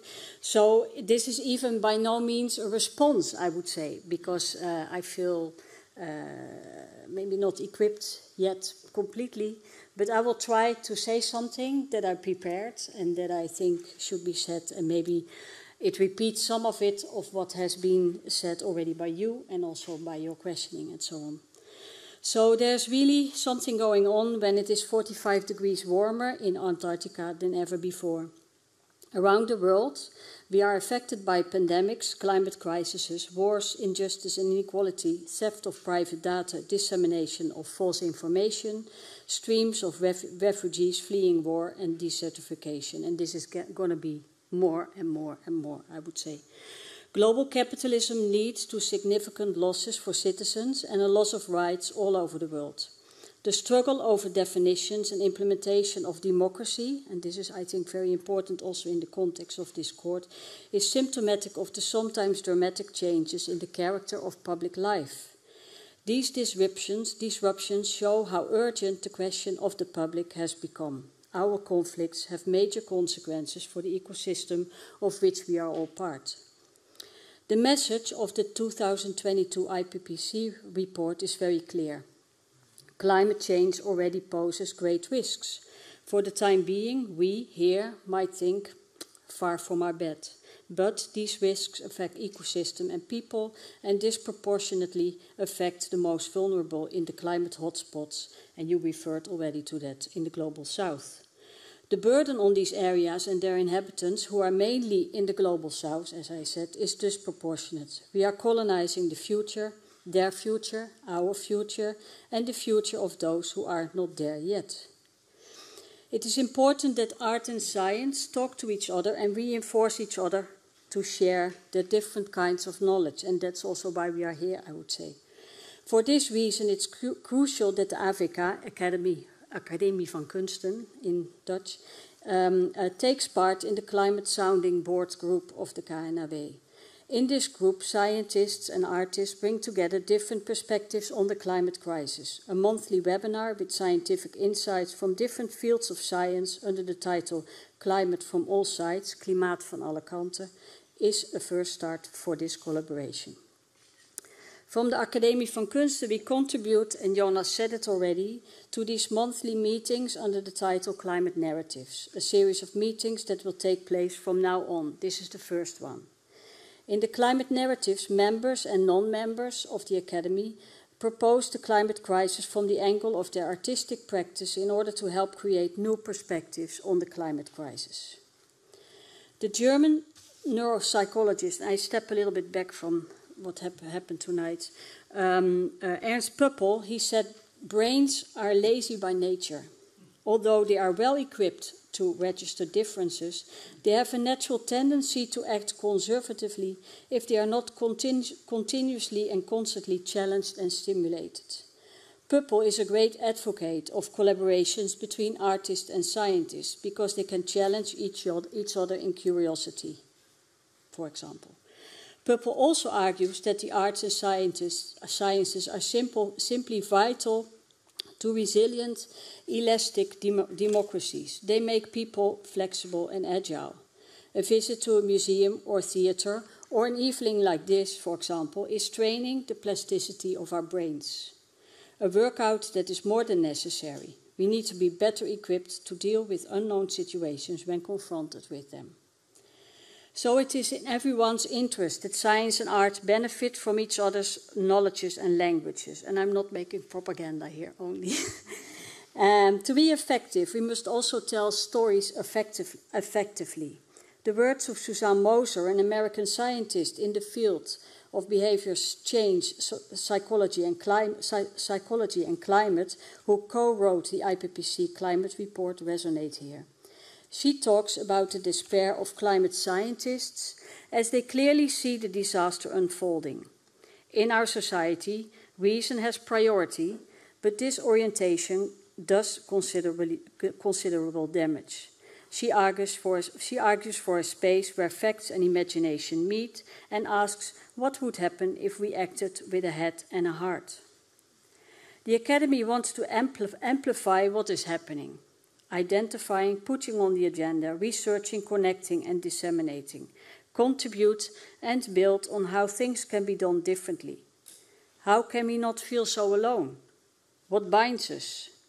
Where can we change something? Create spaces of opportunity or perhaps opportunism,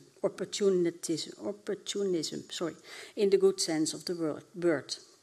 Where and how do we meet? Artistic and scientific freedom, inequality, climate crisis, all these things are not separate. They can only be understood in connection with each other.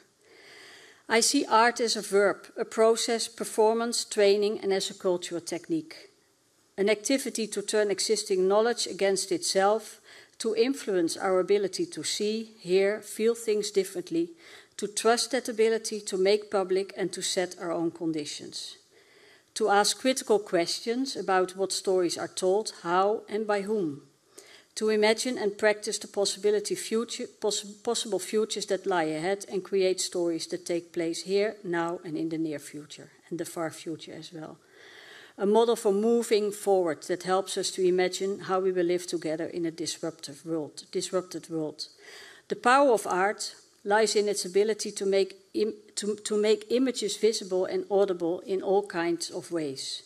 The art is how we all make our forces more than the sum of their parts. Thank you. I think we are going to conclude.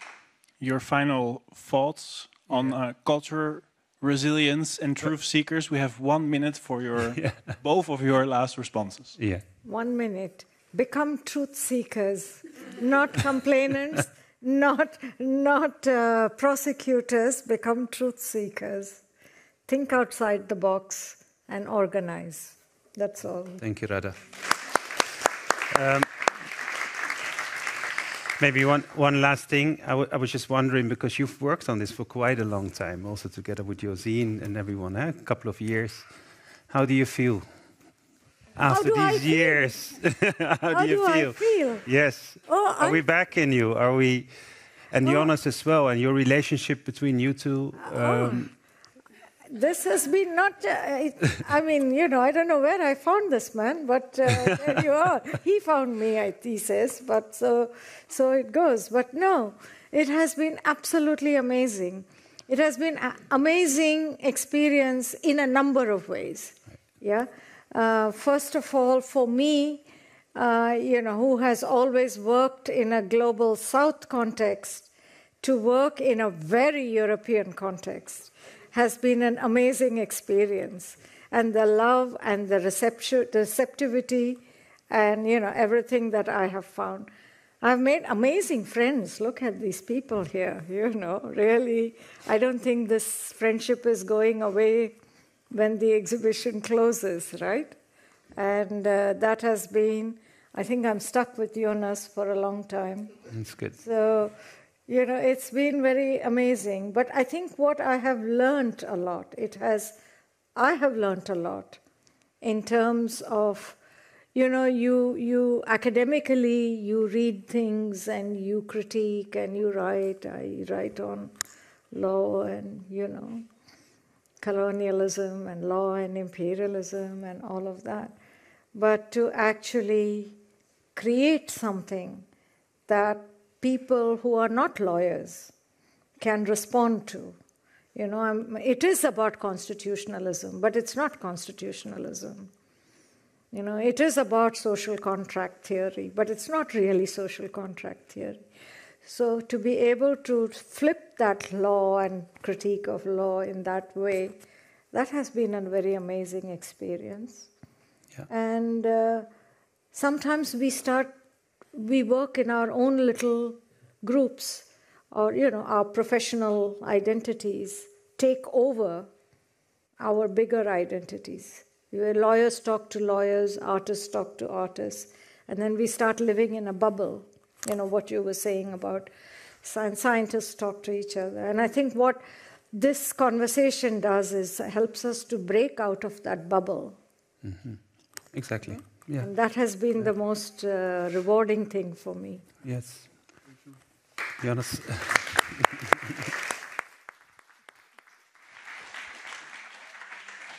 I fully second that. My note would be a very short note, because I'm very how do you call it? I feel always very dedicated to the social contract with the public, and we're moving over time. But I would say that for me, what I've learned most about the collaboration with Radha, and that also struck me again tonight, is the performativity of everything. So now we are in an informal conversation. We are no longer in the court. There were moments when Radha was reading the verdict. We are in the court. I mean, we had the public hearings, we had the prosecution, we had the witnesses, we had the evidence. We had 4 judges who worked for several weeks to debate how to interpret the Intergenerational Climate Crimes Act on this particular piece of evidence, on this particular testimony. So in its performance, or in the moments that you were willing to share in the reading of the Intergenerational Climate Crimes Act, then it is as real as we want it to be. And I think the quote that Radha made, or that the 4 judges made in the verdict, where a legal researcher or professor is quoted saying, speaking about legal fictions, I mean, that's true, right? Like these institutions, these narrative, they're only real, they're only capable of shaping reality as long as we are willing to give our legitimacy to them. When we retract for them and we say, not this court, our court, then it's as real as we acted into being. And this, I think, is where the question of organization, when Radha ended and said organize, this is where it comes down to. It's a question of imagination, it's also a question of organization. And to believe in imagination not as a fiction, but as a narrative that structures the possibility of reality. Exactly. I really want to thank Radha for your contribution tonight, for all the organizers, and for you, Hicham, for leading these beautiful conversations, for you for being willing to stay with us all along. There are drinks and there's food outside to continue the conversation. You're all very much invited, and hopefully we see you at the next Climate Narratives as the Society of Arts. Thank you so much. Thank you.